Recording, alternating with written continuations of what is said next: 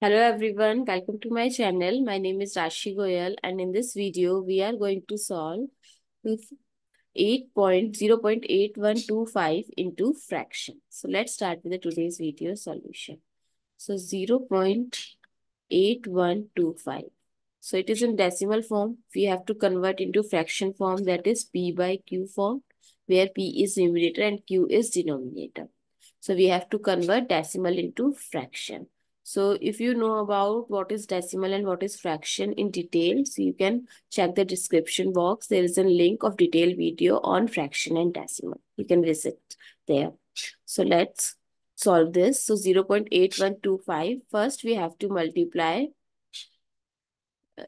in numerator and in denominator with 10 each with decimal till after decimal. So there are 4 digits after decimal. So we'll multiply with 10 4 times in numerator and in denominator as well. So the numerator becomes 8125 and the denominator becomes 10,000. Now it comes in fraction form, but we can reduce it. So there are multiple methods to reduce it, by dividing it with their common factors or by reduce with prime numbers. So we'll start with dividing numerator and denominator with the same prime number.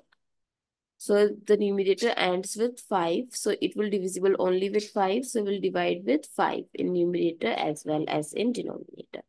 So 8125 divided by 5 gives 1625. And 10,000 divided by 5 is 2,000. Now again the numerator ends with 5. So we'll divide with 5 in numerator and in denominator.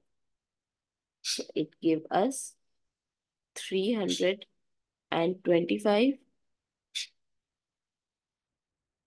And this gives us 20 comes at 4th place, 400. Now again numerator ends with 5. So 32 is 6 times 30 and then remainder 2 is 25, 5 times. So 65 by 80. And this gives us 13 by 16.